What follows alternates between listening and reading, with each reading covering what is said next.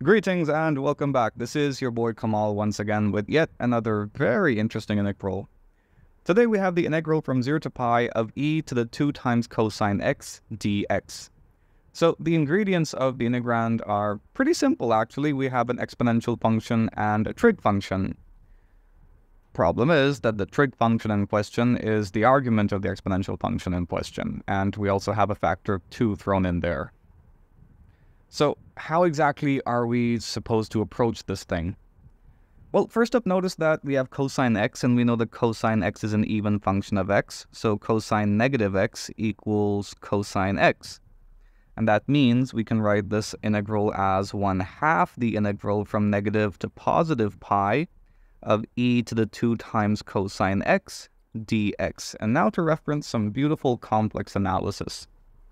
So how exactly is the cosine function defined in complex trigonometry? We have cosine z defined as e to the iz plus e to the negative iz divided by 2, which implies that 2 times cosine z, that's the argument of the integrand, of the exponential function in the integrand anyway, equals e to the iz plus e to the negative iz.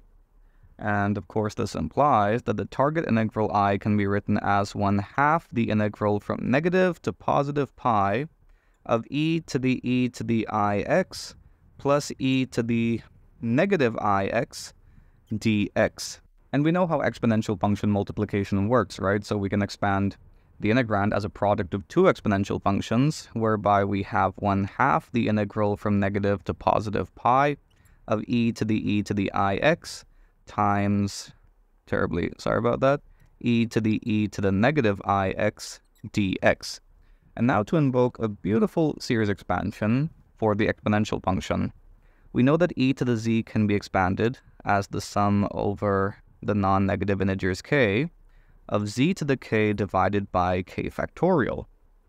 And what I'm going to do here is now take this term and try to expand it in this series notation, meaning that I need z here set equal to e to the negative ix, which means that we have e to the negative ix expanded as the sum over k of e to the negative ix to the k, which of course means e to the negative ikx divided by k factorial.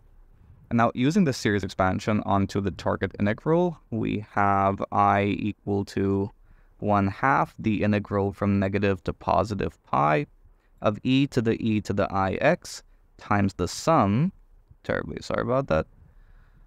Yeah, I'm still not exactly getting good at writing this operator despite so much practice.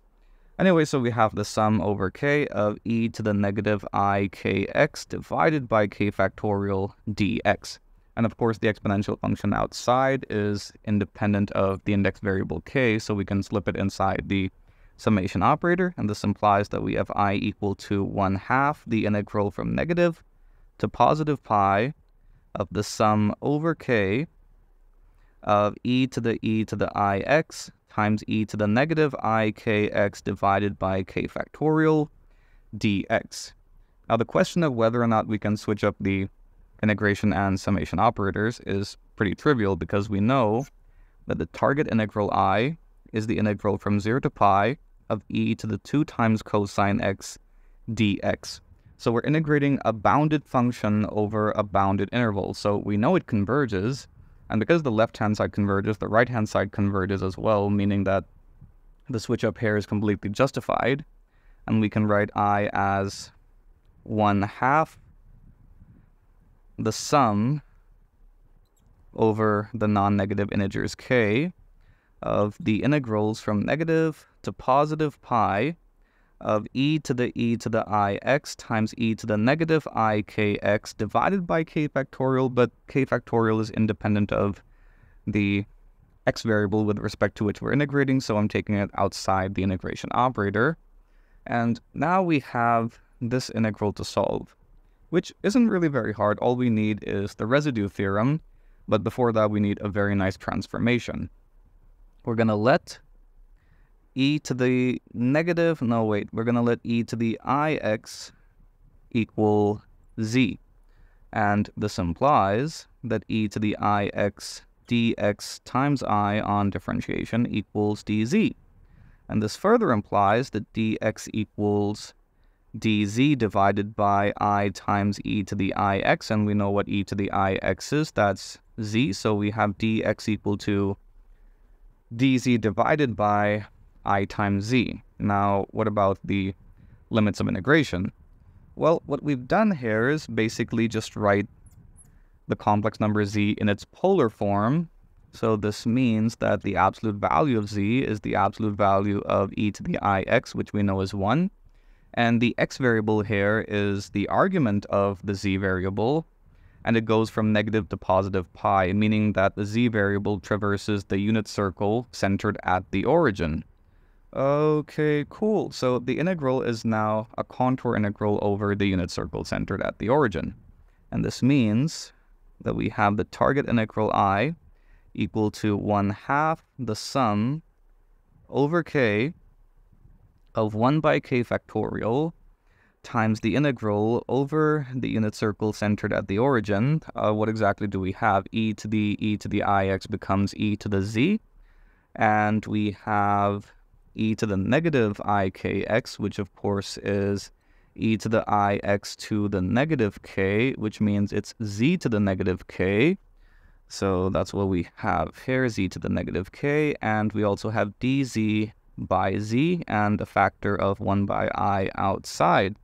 And of course, this can be further simplified as 1/2 the sum over the non-negative integers k of 1 by I k factorial times the integral over the circle, the unit circle, times e to the z divided by, terribly sorry about that, divided by z to the k plus 1 dz. Now all we need is an application of the residue theorem.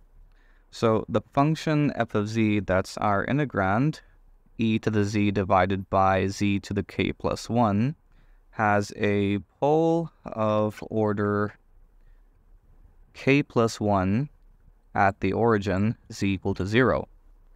So how exactly do we calculate the residue in this case? Well, for a pole of order n and a function f of z, the residue at z equal to z naught equals 1 by n minus 1 factorial times the limit as z tends to z naught of the n minus 1th derivative, n minus 1th order derivative of z minus z naught to the n times the function f of z. So in our case, we have a pole of order k plus 1 of the function e to the z, terribly sorry about that, e to the z divided by z to the k plus 1 at z equal to 0, meaning that we're interested in 1 by k factorial times the limit as z tends to 0 of the kth order derivative with respect to z of z to the k plus 1 times e to the z divided by z to the k plus 1. So we have some cancellation taking place, and the kth order derivative of e to the z is just e to the z, meaning we're left with 1 by k factorial times the limit as z tends to 0 of e to the z, which we know is 1, which means that the residue is 1 by k factorial. Okay, cool. And now we just apply the residue theorem, so we have this thing equal to 2 pi I times the sum of residues enclosed by our contour. In this case, we have only one residue, so this implies that I equals 1/2 the sum over the non-negative integers k of 1 by I times k factorial times 2 pi I times 1 by k factorial. We have some nice cancellation taking place, and this means the integral from 0 to pi of e to the 2 times cosine x, terribly sorry about that, dx equals pi times the sum over k of 1 by k factorial squared, which unfortunately does not have a very nice closed form like the other infinite series we encounter.